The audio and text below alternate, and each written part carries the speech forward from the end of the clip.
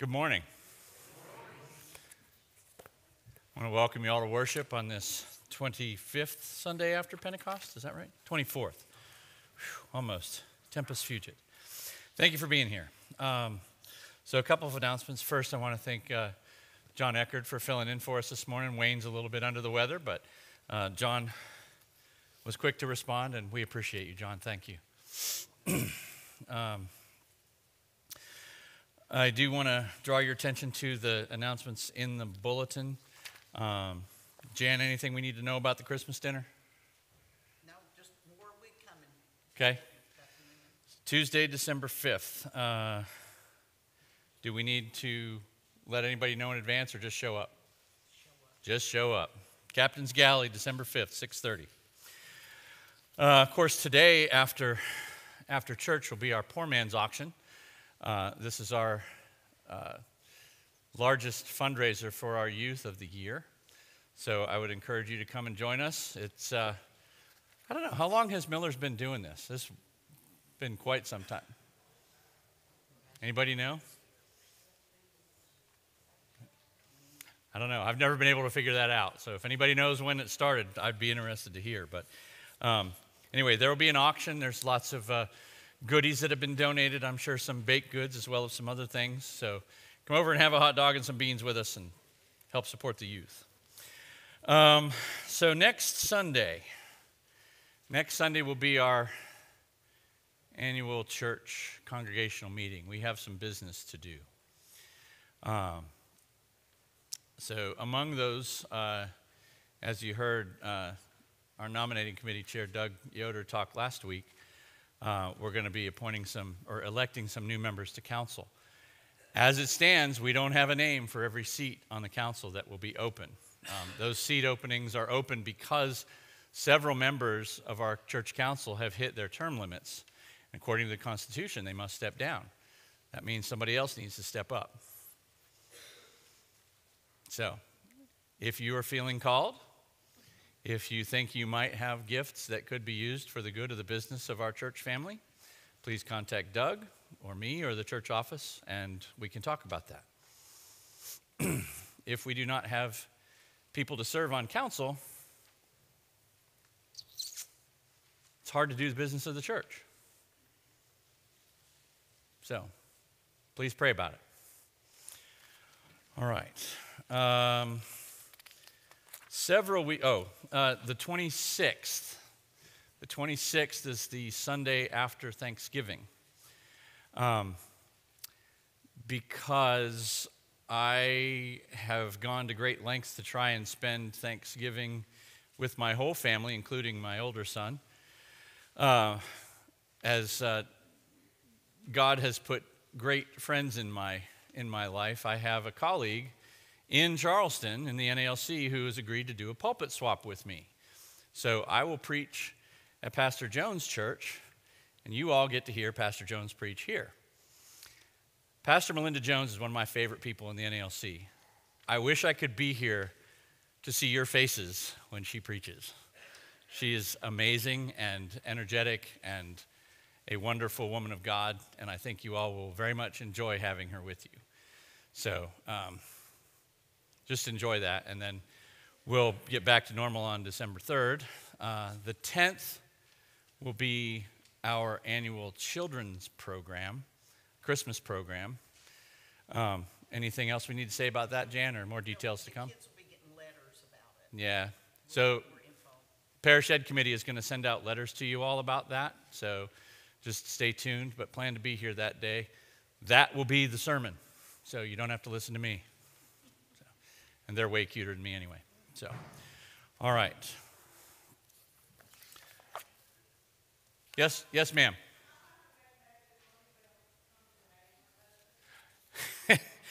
Bonnie, welcome back. It's good to see you. I'm sorry I didn't see you all the way back there. I guess that means you're feeling better, but it's definitely good to see you. Is this your first Sunday back since the surgery? Yeah. Good. Glad you're here. Thank you, Jane. Excellent. Are there any other announcements for the good of the church family? Council tomorrow night at 7. Okay. Seeing no hands being raised, please take a quiet moment to prepare your hearts and minds for worship.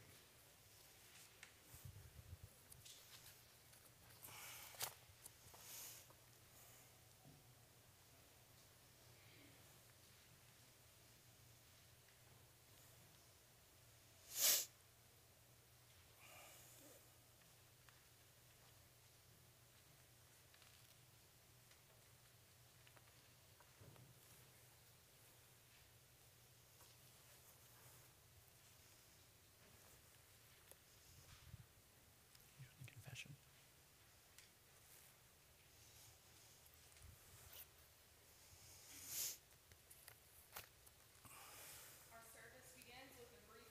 Confession and forgiveness, found on page 56 of the Green Service Book.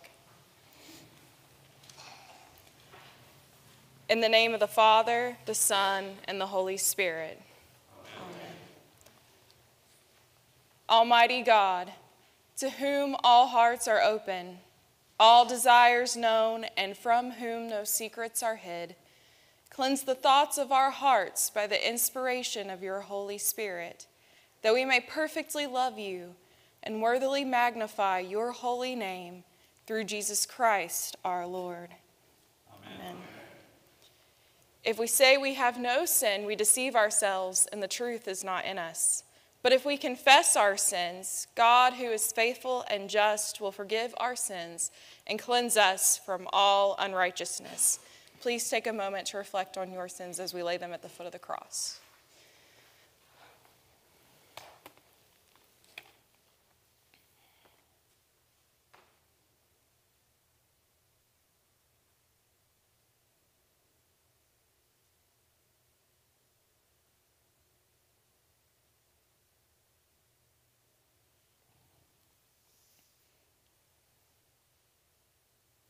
Most merciful God, we confess that we are in bondage to sin and cannot free ourselves.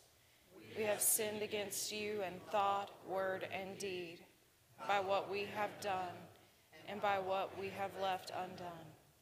We have not loved you with our whole heart. We have not loved our neighbors as ourselves. For the sake of your Son, Jesus Christ, have mercy on us. Forgive us, renew us, and lead us, so that we may delight in your will and walk in your ways, to the glory of your holy name. Amen. In the mercy of Almighty God, Jesus Christ was given to die for you, and for his sake, God forgives you all your sins. To those who believe in Jesus Christ, he gives the power to become the children of God, and bestows on them the Holy Spirit. Amen. Our entrance hymn is in With One Voice, number 776, one of my personal favorites, Be Thou My Vision.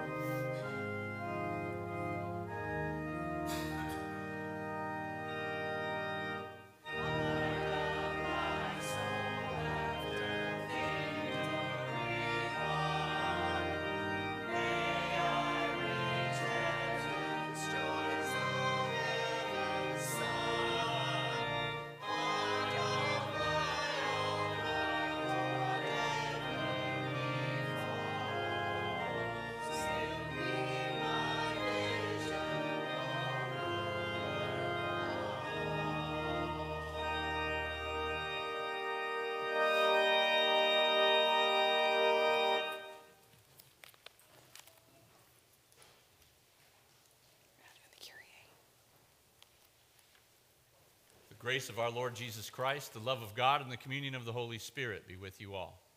And also with you. In peace let us pray to the Lord. Lord, have mercy. For the peace from above and for our salvation, let us pray to the Lord.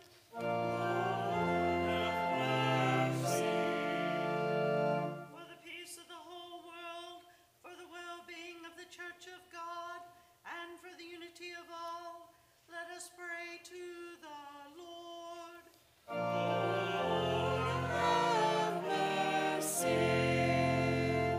For this holy house, and for all who offer here their worship and praise, let us pray to the Lord.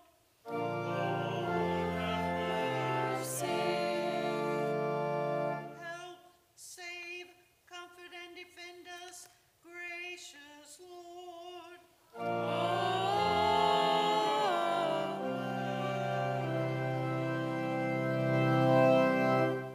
The Lord be with you. And also with you.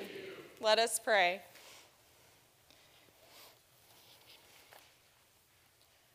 Almighty, eternal God, show mercy to your children who humbly pray, that we who have no confidence in our worth may not be judged, but tenderly received. Grant this, we pray, through Jesus Christ, your Son, our Lord, who lives and reigns with you in the Holy Spirit, one God, now and forever. Amen. You may be seated. Are there any children that would like to come up for a message today?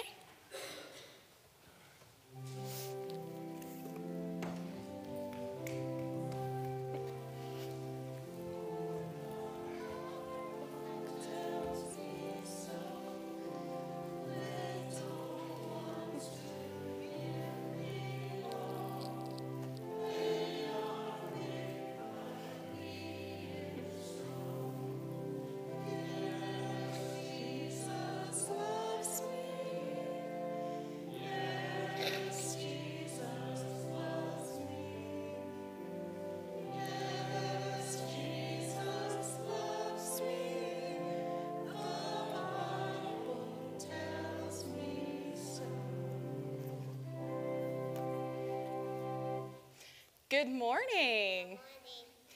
All right, I have something with me this morning. Can anyone tell me what these are? Flashlights. How many do I have? Two flashlights. What do flashlights do? They bring light to things. Yeah, they bring light in the darkness, don't they? Yeah, and you turn them on to get the light. So if I press this button, we see the light turns on, right? So the blue one works. Let's check the red one. Uh-oh. I don't think it's working. It's dead. What does it need? Batteries. You are so smart. So let's put the battery in. Let's see. Maybe it'll work now. If the vicar can get it in there. All right. Well, there we go. It works now. Oh, and it shut off. Well, maybe not the best, but okay. So, as flashlights shine in the darkness, Jesus told a story one time. He told a parable, and he was telling about 10 friends that their friend just got married, and they were going to have a huge party, but the friends needed to wait outside in the streets. But it was dark and it was nighttime. And back then, they didn't have street lights or flashlights, or maybe, has anyone used a cell phone to get a flashlight out of that? Yeah? Or any other things, yes? Like one of those torches? Yeah, they used an oil lamp. Yeah, these look different than our lamps today, don't they? Yeah, they're made out of clay, and you put oil here, and it would burn the oil, kind of like how a flashlight uses a battery to light up. They would use this oil and fire. And so these 10 friends, they waited outside, and it got really late, so they fell asleep. And when they woke up, 5 friends were smart, and they had a jar with extra oil in it. But the other 5 didn't have an extra jar. So what were they going to do? Because it was going to get dark, right? And there was no street lights or anything. So they had to run off to try to find more oil because they couldn't take the oil from the other ones that had theirs. And so when they were gone, their friend came by, and he opened the door, and he helped the friends go inside to the wedding party. Who's been to a party at a wedding and it's went kind of late? Has anyone been to? Yeah, those are fun. And he shut the door, and when the friends came back, they missed their friend. So they didn't know where to go. They couldn't get in, right? And so what that tells us that we need to keep in mind that Jesus wants us to know is that he will provide for us what we need, right? Whether it's a battery, or he will give or make sure that we have enough oil. He'll give us wisdom to know that, right? Or just anything really that we can trust him, and we can pray for him, and he'll help us through it so that we can shine our lights and be ready for whenever he comes back, and we get to join that big party, right? All right, let's pray. Dear Heavenly Father, thank you so much for always providing for us, giving us faith and love for you. Help us to shine the light and love of your Son into the world this week, and help us to trust you that you will always provide for us. In Jesus' name we pray. Amen. All right, thank you guys.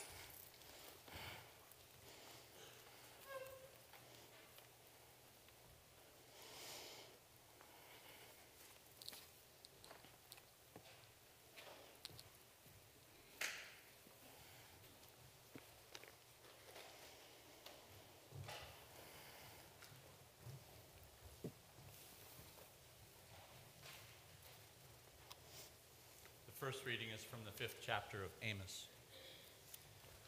Woe to you who desire the day of the Lord. Why would you have the day of the Lord? It is darkness and not light, as if a man fled from a lion and a bear met him, or went into the house and leaned his hand against the wall, and a serpent bit him. Is not the day of the Lord darkness and not light, and gloom with no brightness in it? I despise your feasts, and I take no delight in your solemn assemblies. Even though you offer me your burnt offerings and your grain offerings, I will not accept them. And the peace offerings of your fattened animals, I will not look upon them. Take away from me the noise of your songs. To the melody of your harps, I will not listen. But let justice roll down like waters, and righteousness like an ever-flowing stream. The word of the Lord.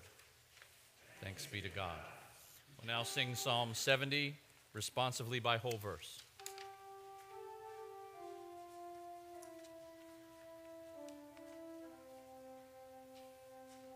Be pleased, O God, to deliver me. O Lord, make haste to help me. Let those who seek my life be ashamed and altogether dismayed. Let those who take pleasure in my misfortune draw back and be disgraced. Let those who say to me, Aha, and gloat over me turn back, because they are ashamed. Let all who seek you rejoice and be glad in you. Let those who love your salvation say forever, great is the Lord. But as for me, I am poor and needy. Come to me speedily, O God. You are my helper and my deliverer. O Lord, Do not tarry. The second reading comes from the 4th chapter of 1 Thessalonians. We do not want you to be uninformed, brothers, about those who are asleep, that you may not grieve as others do who have no hope. For since we believe that Jesus died and rose again, even so, through Jesus, God will bring with him those who have fallen asleep. For this we declare to you by a word from the Lord, that we who are alive, who are left until the coming of the Lord, will not precede those who have fallen asleep. For the Lord himself will descend from heaven with a cry of command, with the voice of an archangel, and with the sound of the trumpet of God. And the dead in Christ will rise first. Then we who are alive, who are left, will be caught up together with them in the clouds to meet the Lord in the air, and so we will always be with the Lord. Therefore, encourage one another with these words. The word of the Lord. Thanks be to God.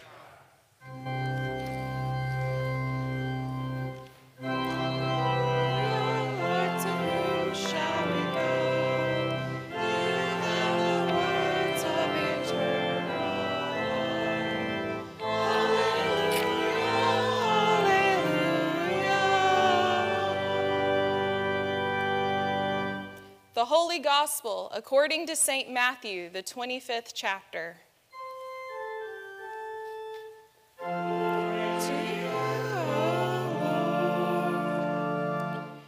Jesus said to the disciples, "The kingdom of heaven will be like 10 virgins who took their lamps and went to meet the bridegroom. 5 of them were foolish, and 5 were wise. For when the foolish took their lamps, they took no oil with them, but the wise took flasks of oil with their lamps. As the bridegroom was delayed, they all became drowsy and slept. But at midnight there was a cry, 'Here is the bridegroom, come out to meet him.' Then all those virgins rose and trimmed their lamps. And the foolish said to the wise, 'Give us some of your oil, for our lamps are going out.' But the wise answered, saying, 'Since there will not be enough for us and for you, go rather to the dealers and buy for yourselves.' And while they were going to buy, the bridegroom came, and those who were ready went in with him to the marriage feast, and the door was shut. Afterward the other virgins came, also saying, 'Lord, Lord, open to us.' But he answered, 'Truly I say to you, I do not know you. Watch therefore, for you will know neither the day nor the hour.' The gospel of the Lord. Praise to you, O Christ. You may be seated. In the name of the Father, the Son, and the Holy Spirit. Amen. Greetings, my brothers and sisters, in the name of our Lord Jesus Christ. As many of you are well aware, last Sunday was All Saints Sunday, which is a time to remember our brothers and sisters throughout the church year who have departed to rest in Christ. This Sunday comes after All Saints Day, which is actually on November 1st. And All Saints Day is a time to remember and honor every saint throughout Christian history. And now when I say the word saint, you may immediately think of people like St. Nicholas or St. Patrick. But Paul actually addressed the recipients of many of his letters as saints. So I guess in all actuality, I could have began this sermon as saying, "To the saints of Miller's Lutheran Church in Hickory, North Carolina," but I digress. Yet Paul does mention in his letters that all Christians are called to be saints in Christ. You, me, and all those who are given the gift of faith are gifted with sainthood.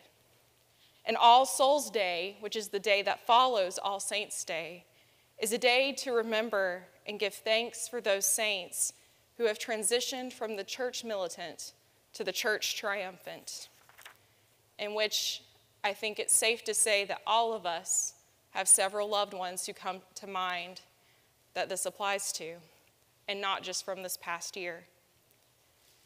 As you all know, my dad is one of those saints at rest. And I was with my dad when he made that transition in the early hours of the morning. And after returning home from hospice, one of my mother's friends, who is actually a pastor's wife, came to the house. She was a true comfort and help during that time, and I am still grateful for all she has done for my family. And I remember speaking with her in the kitchen and mentioning the epistle lesson that we read today. And for a little fun fact for you all, this letter, 1 Thessalonians, is believed to be the earliest letter that we have from Paul. And we can actually see a glimpse of his journey with Silas to Thessalonica in the 17th chapter of Acts. Their mission was successful, and many people, Jew and Gentile alike, became believers in the true King, Jesus Christ. But of course, as there is nothing new under the sun, there were those who were threatened by all these new believers confessing that Jesus is Lord. The church was accused of defying Caesar's rule over the Roman Empire, which, as you may guess, led to intense persecution. Paul and Silas had to flee the city as a result, but there was something curious that was actually happening. Even though Paul had left, and the intense suffering continued to befall the Christians of Thessalonica, the church was still flourishing. The Thessalonians were growing in their love for Christ, their love for one another, and yes, even their love for their enemies. Paul soon writes to reconnect with the church and encourages them in their strife to be true rebels in a cruel world.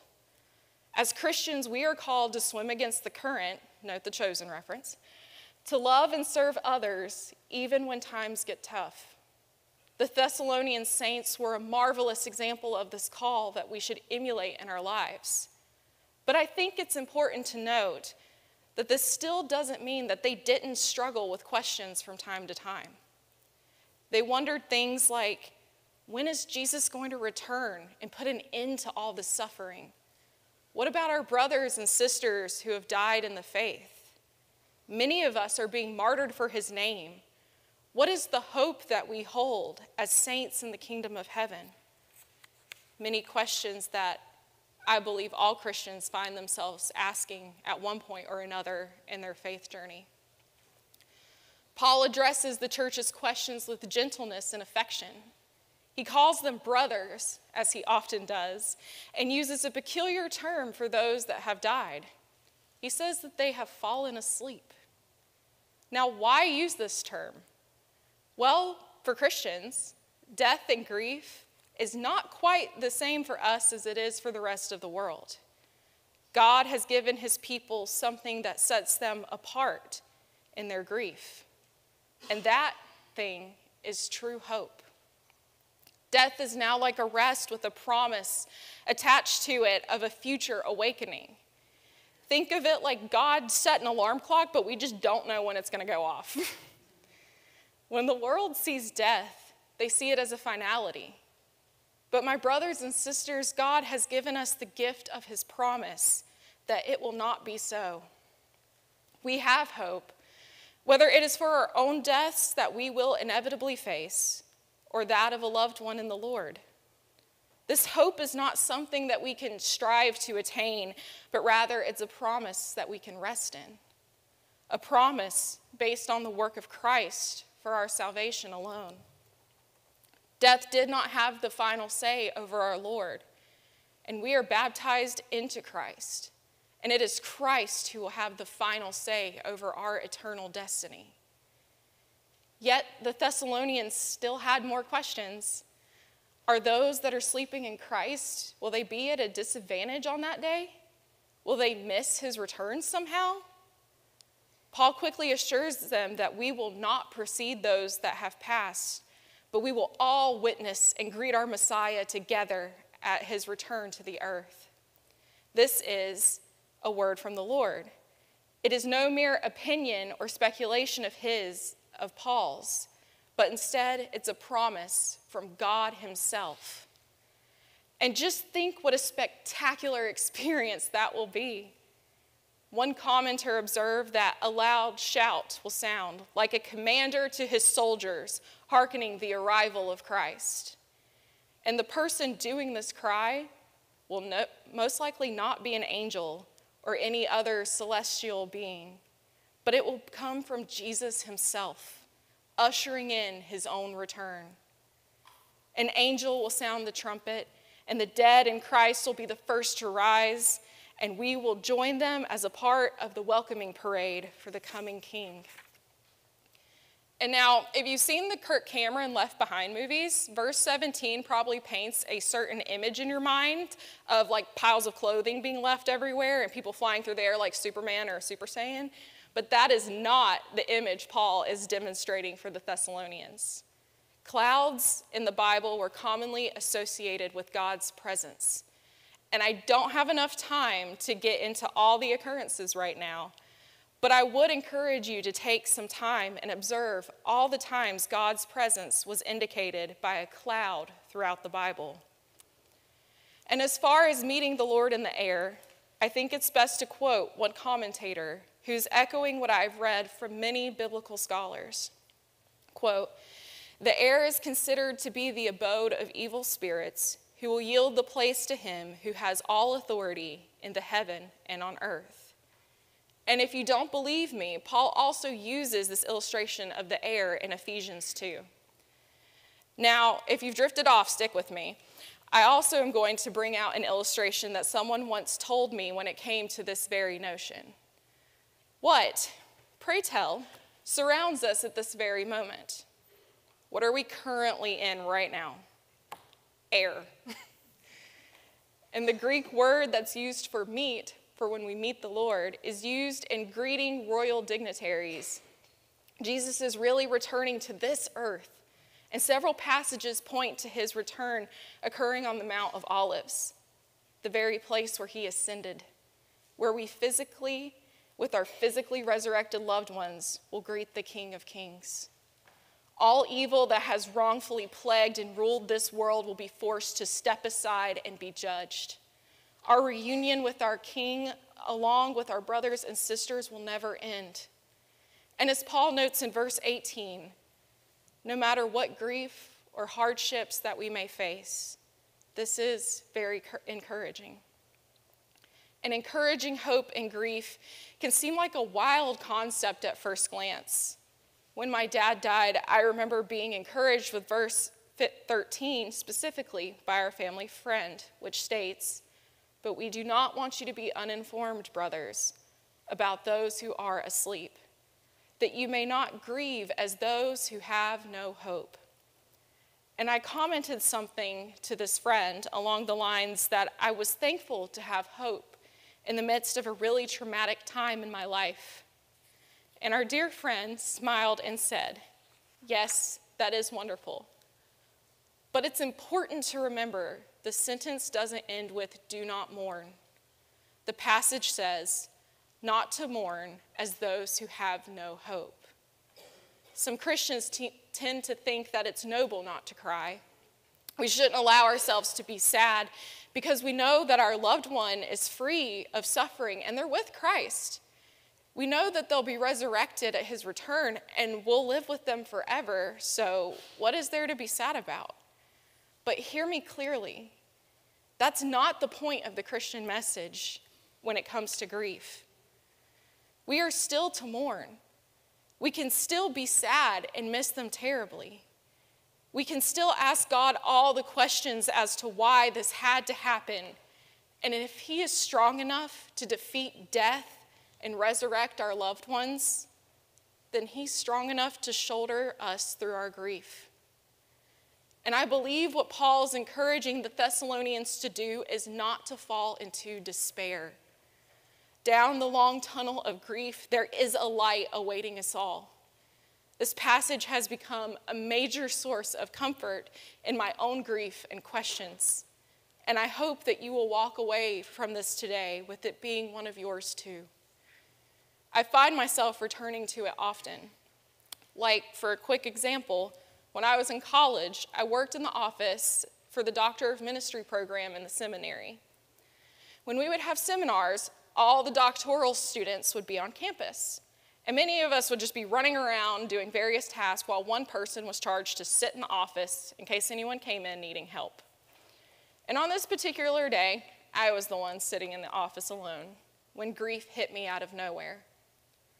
And I turned to this passage for comfort, read it, and then I had to walk down the hall into another room. And while I was in this said room, I heard a horn blow.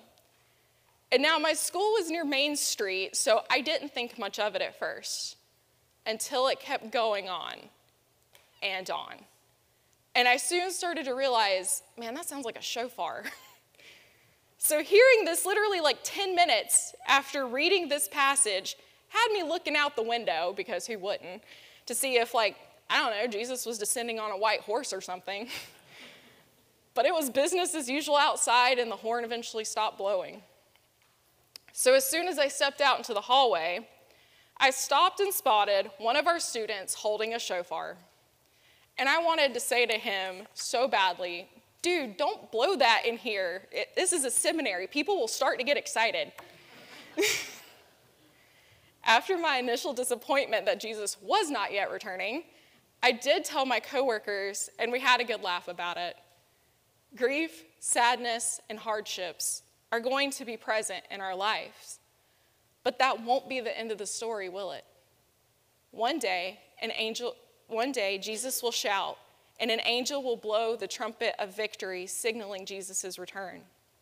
All the saints from every generation, including you and me, will cheer as our conquering King returns in glory to judge the living and the dead. He will heal the world as heaven and earth are reconciled together again, with no more pain, no more suffering, and no more death. We'll get to live forever with our God and the saints of all generations, including those who are persecuted in Thessalonica. And perhaps I'll even get to tell them my silly story that I just told you. And who knows, maybe we'll all have a good laugh about it in the end. In the name of the Father, the Son, and the Holy Spirit. Amen.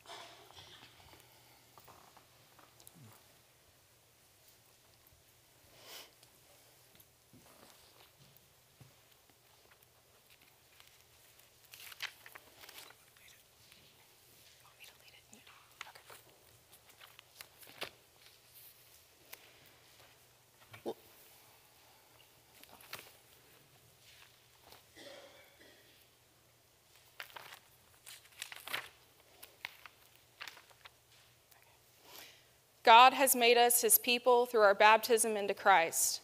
Living together in trust and hope, we confess our faith in the words of the Apostles' Creed. I believe in one God the Father Almighty, creator of heaven and earth. I believe in Jesus Christ, his only Son, our Lord, who was conceived by the power of the Holy Spirit and born of the Virgin Mary. He suffered under Pontius Pilate, was crucified, died, and was buried. He descended into hell. On the third day he rose again. He ascended into heaven and seated at the right hand of the Father. He will come again to judge the living and the dead. I believe in the Holy Spirit, the Holy Catholic Church, the communion of saints, the forgiveness of sins, the resurrection of the body, and the life everlasting. Amen. The peace of the Lord be with you always. And also with you. Peace.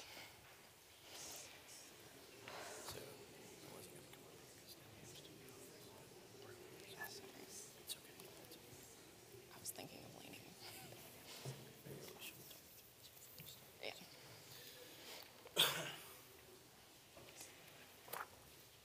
Okay.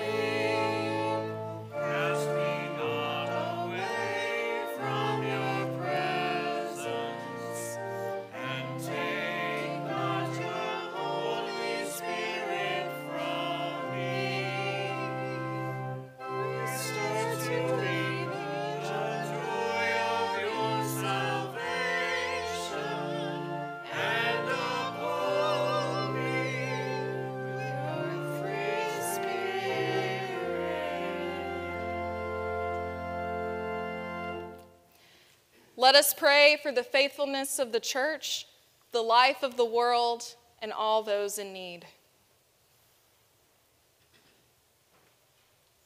Everlasting God, your Son promised he would return to the earth one day. Help us to be ready for his return, that our lamps would be lit and our hearts would be open to Jesus' second coming. Remind us that because of our faith, there is nothing to fear and everything to look forward to, as Jesus will judge us innocent, having taken our place on the cross. Lord, in your mercy, hear our prayer. Lord God, ruler of all, you desire that all be saved and come to the knowledge of the truth. Let your blessing rest on our civic leaders and all whom you have placed in positions of authority, that your people may lead quiet and peaceable lives, godly and respectful in every way, free to pray and work in your service. Lord, in your mercy, hear our prayer. Lord of the harvest, grant favorable weather for all the farmers who are bringing in the crops this season. Watch over them and prevent accidents or injuries as they work around large machines. Provide for our daily bread and make us truly grateful for all we have. Lord, in your mercy, hear our prayer. Merciful God, as a sign of your holy reign, grant that this congregation will identify with the suffering, the sorrowing, and the sick in both our local and global communities. By your Spirit, empower us to seek ways to serve and reach out to those on the fringes in loving and tangible ways. We pray especially today for those on our prayer list, those we name now in our hearts.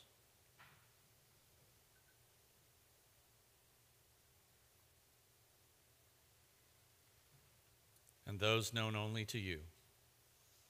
Lord, in your mercy, hear our prayer. Lord, Heavenly Father, help us to consistently care for the leaders and pastors of our church, particularly Bishop Dan and his staff, Dean Steve, Pastor Nelson, Pastor Henry, Vicar Rebecca, and your servant, as well as all clergy in the Carolinas Mission region. May we continue to lift them up in prayer for their own well-being and for the well-being of the whole church. We thank you for their presence in the church and in the world as beacons of light and hope to a people in need of your peace, your presence, and your strength. Lord, in your mercy, hear our prayer. Merciful Lord, be with our brothers and sisters whose congregations are discerning the call for a new pastor. Especially we pray for Mount Calvary and Grace Lutheran churches. Assure them of your Holy Spirit's presence throughout the call process, and guide us to be good neighbors to them during their transition. Bless their interim pastors as they lead them through this season of change. Lord, in your mercy, hear our prayer. Into your hands, O Lord, we commend all for whom we pray, trusting in your mercy through your Son, Jesus Christ, our Lord. Amen. And now, as our Savior Christ has taught us, we are bold to pray. Our Father, who art in heaven, hallowed be thy name. Thy kingdom come, thy will be done, on earth as it is in heaven. Give us this day our daily bread, and forgive us our trespasses, as we forgive those who trespass against us. And lead us not into temptation, but deliver us from evil. For thine is the kingdom, and the power, and the glory, forever and ever. Amen. Amen. You want to do it? Okay. Speak it. The Lord bless us and keep us. The Lord make his face shine on us and be gracious to us. The Lord look upon us with favor and give us peace. Amen.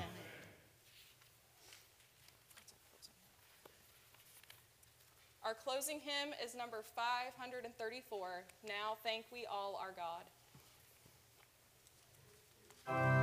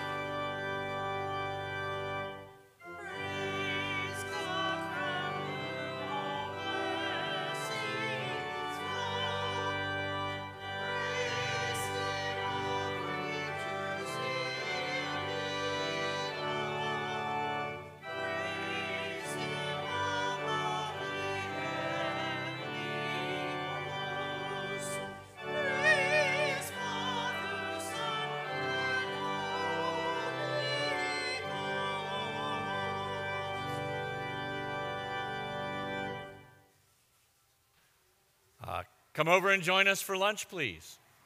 Go in peace and serve the Lord.